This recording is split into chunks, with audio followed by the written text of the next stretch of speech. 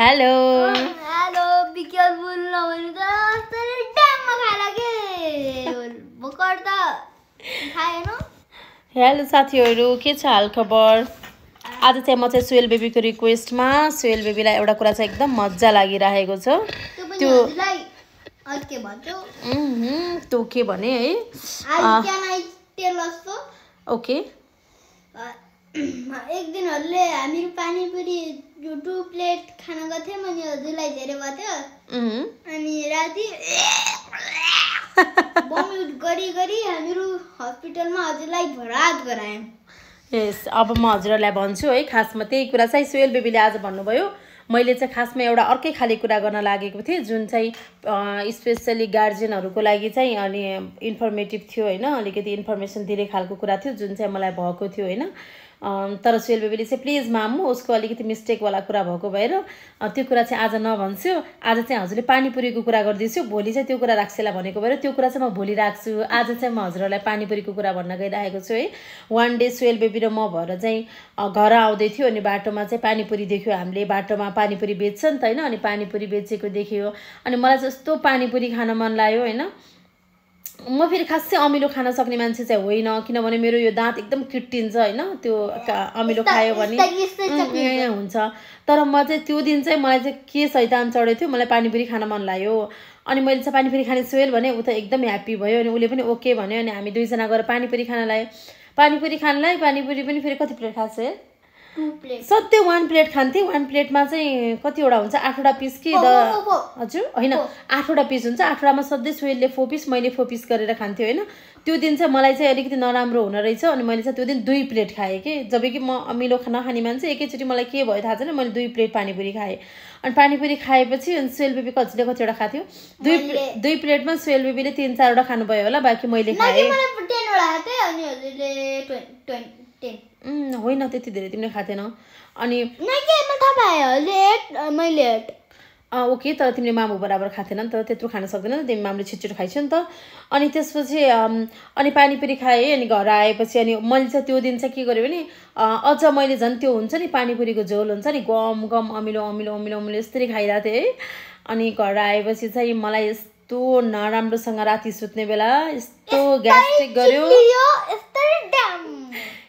Gastric गर्यो मलाई लाइफमा त्यस्तो कडा ग्यास्ट्रिक भएको पनि थिएन। म खासै धेरै ग्यास्ट्रिक भएको थिएन कि मलाई त्योभन्दा अगाडि। अनि मैले चाहिँ यो ग्यास्ट्रिक हो भनेर फिल पनि गर्न सकेन अनि मैले खालि यहाँ दुख्यो मलाई यहाँ दुख्यो भने उसको ड्याडले चाहिँ अनि सहन सक्छौ भनेर मात्रै सहनपछि चाहिँ मलाई आफूलाई सहन सक्छु जस्तो लागेन कि, मलाई त कुनै यस्तो हार्ट सम्बन्धी केही प्रब्लम भएछ क्या मलाई एक्कासी भने म एकदम डराएँ, म सहन सक्दैन भने अनि मैले सुयलको हात समातिरहेको थिएँ। मलाई चाहिँ के हुन लाग्यो एक्कासी भनेर होइन, मलाई चाहिँ डर लागेर म सुयलको हात समातेर बसिरहेको थिएँ। अनि पछि चाहिँ हामी हस्पिटल गयौँ, मलाई भमिटिङ पनि भयो, भमिटिङ भएपछि उसको ड्याड पनि आत्तिस्यो अनि हामी हस्पिटल गयौँ। ओके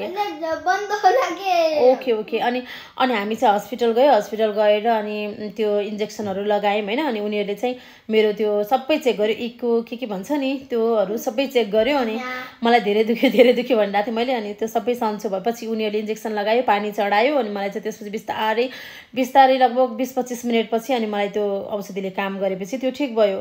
त्यसपछि मैले यो निर्णय गरेँ कि म अबदेखि बाटोमा बनाएको पानीपुरी जिन्दगी खाँदिनँ। त्यसमा चाहिँ त्यो अनि नगर्छु न। अनि त्यो पानी जुन छ नि अमिलोवाला पानी, मैले त्यो पानी पनि खाथेँ कि त्यो दिन। खासमा पानीपुरी खाने मान्छे होइन, त्यो दिन किन खायो होला, त्यसमाथि पनि त्यो अमिलो पानी झन् खाथेँ। त्यसले गर्दा मलाई रातिको 10-11 बजे म हस्पिटल एडमिट हुने समेत मलाई पेट दुख्यो, छाती दुख्यो कि ग्यास्ट्रिकले। अनि त्यति बेलामा चाहिँ सुयल बेबीको रोल कस्तो थियो तपाईँलाई थाहा छ? मलाई के भयो होला, ला मलाई के नराम्रै के सिचुएसन आयो कि म सुयलको हात समाति राख्ने।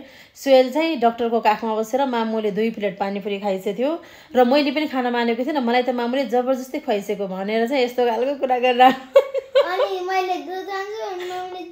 मैले त सधैँ दुध खान्छु, मामुले त सधैँ चिया खाइसिन्छ, मामुले त पानीपुरी पनि 2 प्लेट खाइसकेको थियो भनेर सुयल बेबीले डक्टरसँग मेरो पुरै कम्प्लेन गर्दै बसिरहेको थियो डक्टरको काखमा। अनि मैले चाहिँ हेरेर उसलाई हेरेर पनि मलाई हाँसो लाग्यो। एकछिनपछि मलाई चाहिँ छिट्टो रिकभर भयो। बिग बनाइरहेको छु कि छोराले मलाई कमेडी गरेर मेरो मुटु ठुलो गरायो अनि मलाई छिटो सन्चो भयो सो मैले त्यो दिनबाट चाहिँ यति निर्णय गरेँ कि म अबदेखि पानीपुरी खाँदिनँ र यो सुवेल बेबीलाई पनि भयो त्यो नलेज चाहिँ होइन कि बाटोमा बनाएको पानीपुरीहरू यसरी हामीले खानु हुँदैन होममेड पानीपुरी खान चाहिँ मिल्छ बाटोमा बेचिरहेको पानीपुरीहरू खान मिल्दैन जहाँ त्यहीको भन्ने कुरा चाहिँ सुवेल बेबीलाई पनि नलेज भयो सो म सबैलाई पनि यो जानकारी गराउन चाहन्छु अरू लिटिल बेबीहरूलाई पनि पानीपुरीहरू चाहिँ हजुरहरूले बाटोमा मोमो पानीपुरी खाने नभन्छ ल किनभने फेरि सुवेलको मामु जस्तै गरेर बिरामी भएर आया आया आया गर्दै हस्पिटल जानु पर्ला अनि ठुलो मान्छेले पनि नखाने मामलाई भयो त्यसलाई ठुलोलाई पनि हुन्छ कति बेला बच्चालाई पनि राखे हो नि सुवेल बेबीले भनेको कुरा ठिक हो ल ओके हजुरहरूले अबदेखि पानीपुरी नखानु होला मैले आफ्नो लाइफको रियल स्टोरी हजुरहरूलाई सुनाएँ अनि भोलिको स्टोरी चाहिँ अलिकति डायमन्डवाला स्टोरी हो त्यो स्टोरीमा चाहिँ कसैले बिग मिस्टेक गर्नुभएको थियो म तपाईँहरूलाई त्यो भोलि भन्छु उहाँले आज भन्न नदिएर मैले पानीपुरीको भनेको थिएँ ओके बाई गुड नाइट भोलि भन्छु ल त्यो रियल कुरा नो त्यो अलि इन्फर्मेटिभ टाइपको छ है गार्जेनहरूको लागि अलि इन्फर्मेटिभ कुरा हो